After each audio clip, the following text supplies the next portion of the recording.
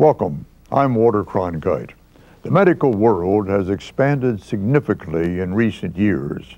It's no longer a world exclusive to prescription medications and invasive surgical procedures.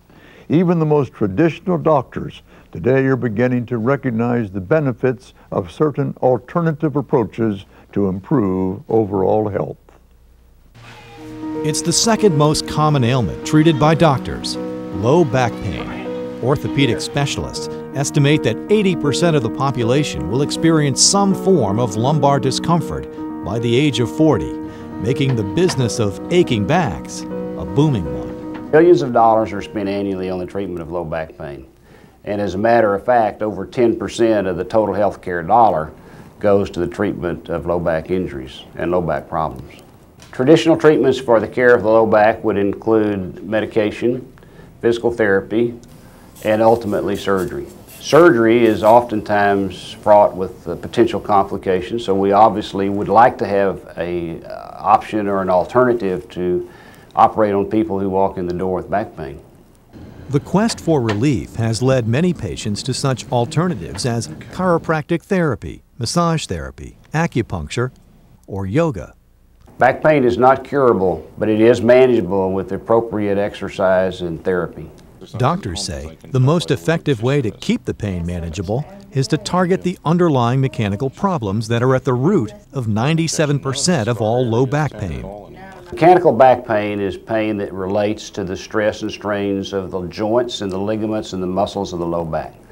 Those segments are always under stress with abnormal bending, stooping, lifting, and twisting.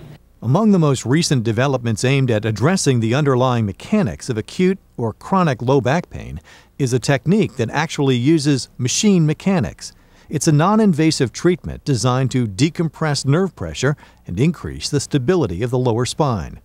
This procedure works in the reverse way that the condition develops.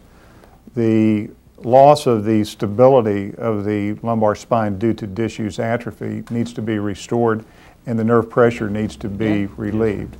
This is done through a combination of two machines, one that restores strength and stability, the other one decompresses the spine mechanically so that you can target each joint, each vertebral segment independently and provide an unloading and a mechanical strength restoration.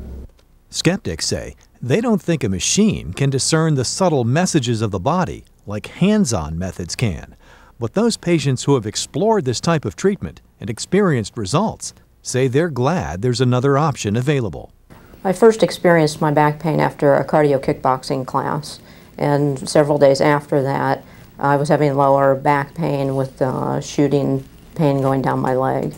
It's very hard when you're used to being very active and then something happens to your back. I'm feeling great now. I've completed the program and I'm back to doing pretty much, whatever I did before. Living with chronic pain can take its toll, but contemporary therapies designed to help lighten our loads may help cure what ails us and get us back on track.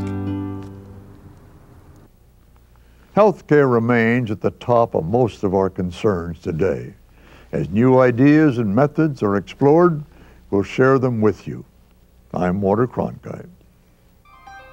For more information, call American Medical Review at 1-800-880-8485 or log on to WJMKTV.com.